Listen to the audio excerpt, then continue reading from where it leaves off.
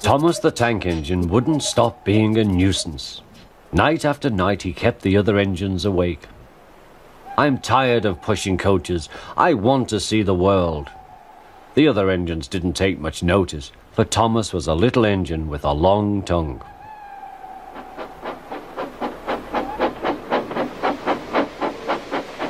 But one night, Edward came to the shed. He was a kind little engine and felt sorry for Thomas. "I've got some trucks to take home tomorrow. If you take them instead of me, I'll push coaches in the yard." "Thank you," said Thomas. "That will be nice." Next morning, Edward and Thomas asked their drivers, and when they said yes, Thomas ran off happily to find trucks.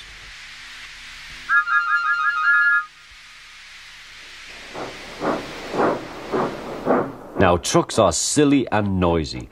They talk a lot and don't attend to what they are doing. And I'm sorry to say they play tricks on an engine who is not used to them. Edward knew all about trucks. He warned Thomas to be careful, but Thomas was too excited to listen.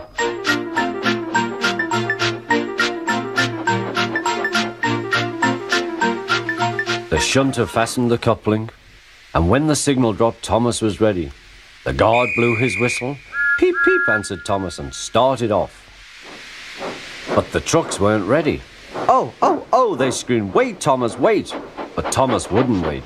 Come on," he puffed. All right, don't fuss. All right, don't fuss," grumbled the trucks.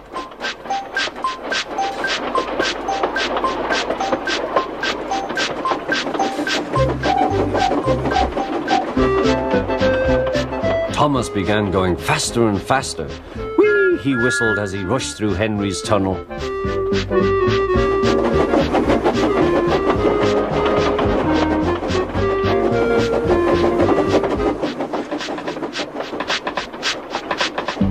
"Hurry, hurry," called Thomas. He was feeling very proud of himself, but the trucks grew crosser and crosser.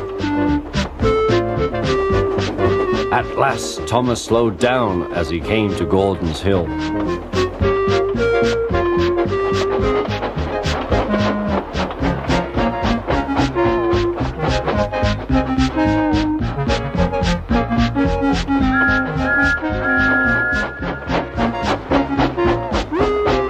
"Steady now, steady," warned the driver as they reached the top.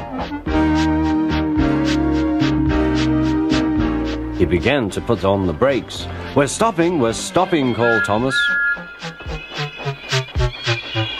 No," answered the trucks, bumping into each other. Go on." Before the driver could stop them, they had pushed Thomas down the hill and were rattling and laughing behind him. Poor Thomas tried hard to stop them from making him go too fast. Stop pushing, he hissed, but the trucks took no notice. Go on, they giggled in their silly way.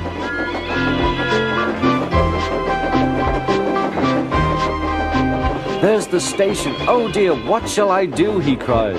They rattled straight through and swerved into the goods yard. Thomas shut his eyes. I must stop. When he opened his eyes, he saw he had stopped just in front of the buffers. There watching him was the fat controller. What are you doing here, Thomas, he asked.